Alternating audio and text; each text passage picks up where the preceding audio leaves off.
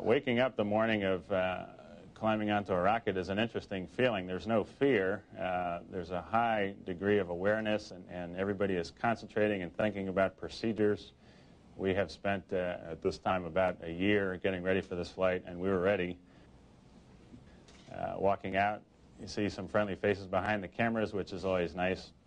Driving out to the pad, you notice the pad is deserted, and you're pretty much alone, but you know that there's a lot of people who are with you in spirit. You'll see the sparklers igniting to burn off the excess hydrogen here as the main engines ignite. Main engines ignite about 6 seconds prior to liftoff, and it's a very long 6 seconds because by this time your brain is working overtime. You'll see an interesting shot of the flame trench and all the water that is used to damp the acoustic vibrations during ascent so the vehicle is not damaged.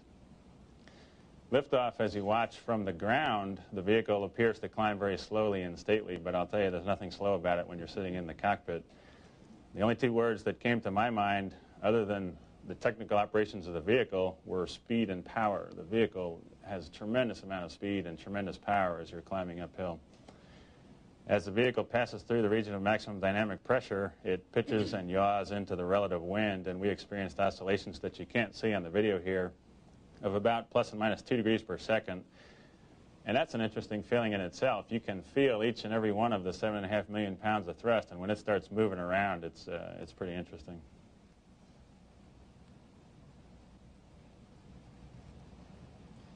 Once we got up on orbit, we had an extremely clean vehicle, very minor problems. I think one heater had failed, very inconsequential. Quick tour of the payload bay. We had the USMP pallet with 2 major experiments, Mephisto, a French materials processing canister, and then from JPL and Stanford, Lambda Point, which was a helium experiment that they had very successful runs with. The attitude sensor package, which was 3 sensors provided by ESA to look at advanced spacecraft control and guidance systems. And then we swing around and look at the Canadian test article, which Steve and Lacey used for all the space vision system experiments. Lewis provided us a gas can with the tank pressure control experiment, which was a little fluid control effort. And of course we had the Canada arm, which Lacey, Steve, and Tammy used extensively in their series of runs. And of course in the back of the bus is the Iris LAGEOS sun shield, and looks like we're getting ready to deploy here. Yeah, here we are preparing to deploy the Iris LAGEOS system on flight day 2. After the orbiter was maneuvered to the proper attitude, we opened the sun shield to reveal the spacecraft and the deployment system inside. All this was done against the backdrop of a beautiful sunrise, by the way. The satellite was spun up to 65 RPMs and then deployed out of the payload bay. With all its shimmering surfaces, Jim Wetherbee commented it looked like R2-D2 coming out of the payload bay. You can see the shuttle provided a very stable platform for the deploys. It goes right up the line of the tail. The space shuttle system, of course, deployed the satellite into a 160 nautical mile orbit. And then there was a perigee kick motor on the Iris deployment system that placed the satellite into an elliptical transfer orbit.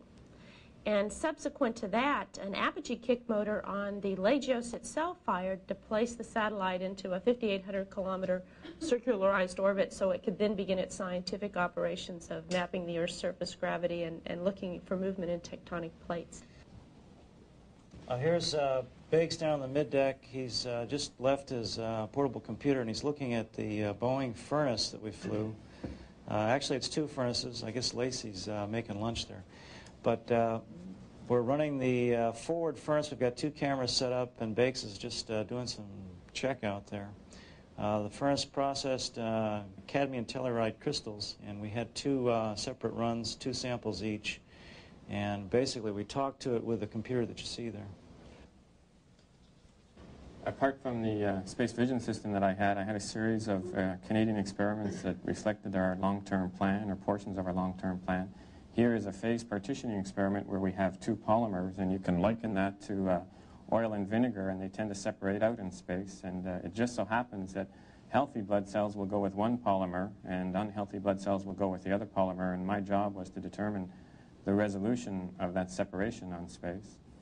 We also had another experiment concerning materials degradation in low Earth orbit. We had 378 samples on the witness plates of the arm, and throughout the entire mission we exposed at night these samples to the ramjet direction. And many of these samples are substitute samples that we plan to use on the mobile servicing system for Space Station, which will help to assemble Space Station. And another experiment that I had in the mid-deck is a small furnace from Queen's University that is about 8 inches on a side. It's a cubic furnace, but it can attain about 1,000 degrees C. And we were looking at the diffusion of one liquid metal into another liquid metal. And we were able to do about 40 samples throughout the course of the flight.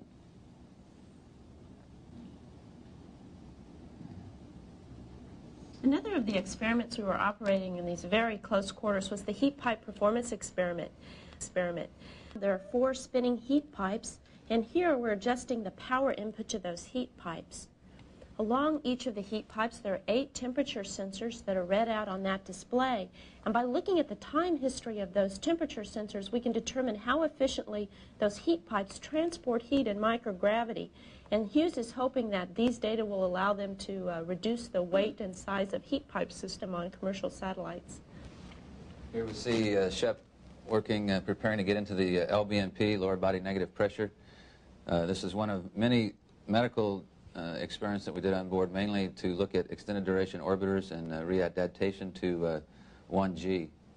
We also used Florinef in one case, which is a drug to help you maintain water, and used the LBNP device to test the effects of that. At least once per day we had a media event, and it was an interesting diversion to an otherwise busy day. We could put our books down and talk about what we were doing. They were kind of fun performing these interviews. With a very busy schedule like this, during the flight we often barely had time to grab a bite to eat whenever and wherever we could find it.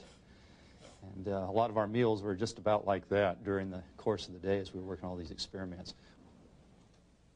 Watch the veteran Jim Wetherbee keep his dish very close to his mouth while the rookie here, Steve MacLean, plays with his food and nearly loses control of his granola and probably embarrasses his mom in the Steve, being a national champion gymnast, tried to instruct some of us in the art. He gave me a 2 on this particular maneuver. I was happy with it, though. And no post-flight movie would be complete without the famous floating juice drop. So we bring you Dr. Tamara Jernigan chasing tropical punch through space. Now you see it. Now you don't. Zero gravity makes some things easier to do, like passing computer disks around the mid-deck. And you just saw one fly out of a computer there. With Jim Wetherbee on board, though, it's dangerous for anything that looks remotely edible to be floating around free like that.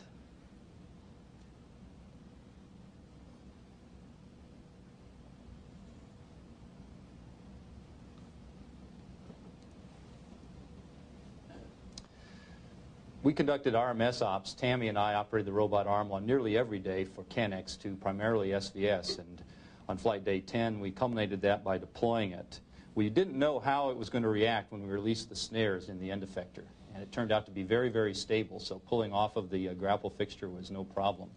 And from there on, we flew proximity ops with it over the UC. Yeah, the unique thing about this flight is it is the first time that we've used cameras to do station-keeping operation.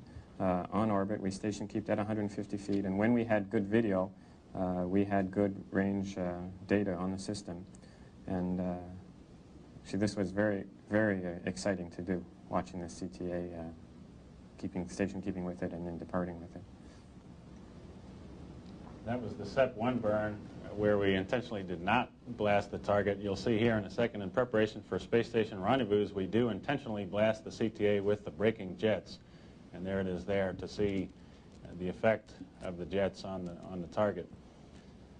This was about a 1-second blast from 150 feet, and it will help us in the design of the space station and development and rendezvous for the space station when we analyze the data to see the effects of the blast. It's interesting, in proximity operations, our relative velocities are sometimes as low as a ½ an inch per second between the orbiter and the target. You'll get a feel for how fast we're going around the Earth in a second. Our relative velocity around the Earth is about 500,000 times faster than that. We passed overhead the CTA, and you see it down there moving in relation to the clouds. It was pretty exciting.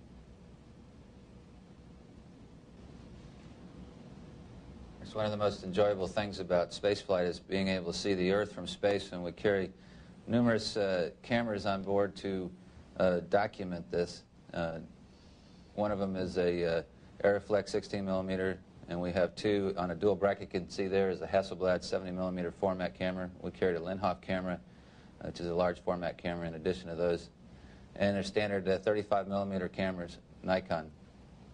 In a minute you'll see, I think, one of the most beautiful spots in the world from space, which is the Bahamas, off the coast of Florida. We caught it here in the early morning with some sun glint.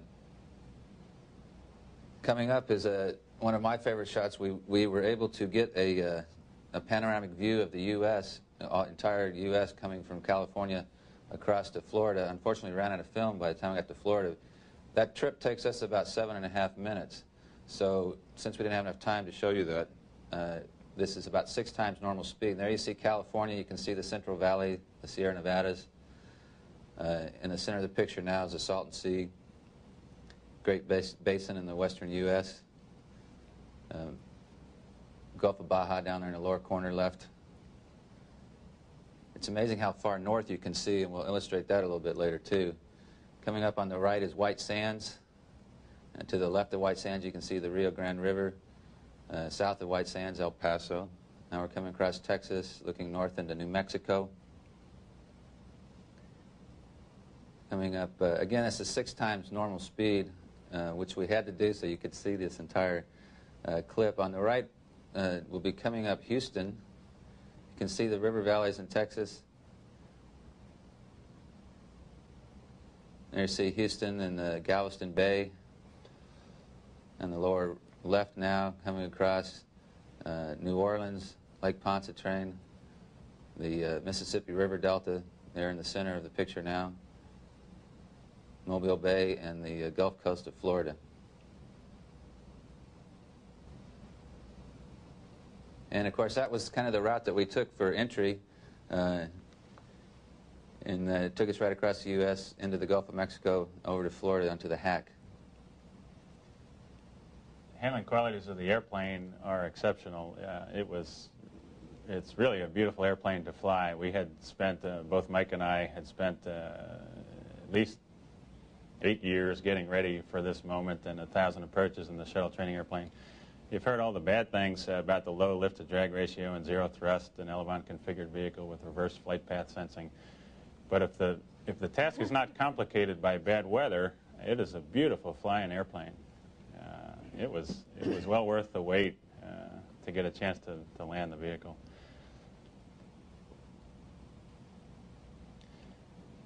After we touched down, we rolled out for several more seconds. When we got to our derotation speed, Mike actuated the drag chute, and you'll see that come out as we initiate derotation.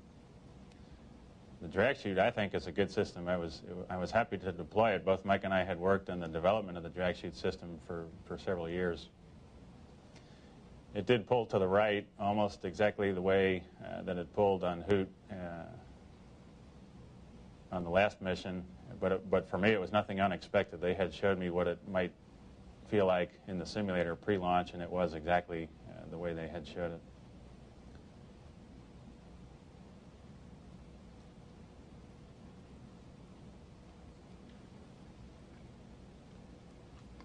And then at about 60 knots, Mike jettisons the chute. And then we roll to a stop with very little braking. I think the system is a good one, and it will help us someday if we ever do have any problems with tires or blown tires or brake problems.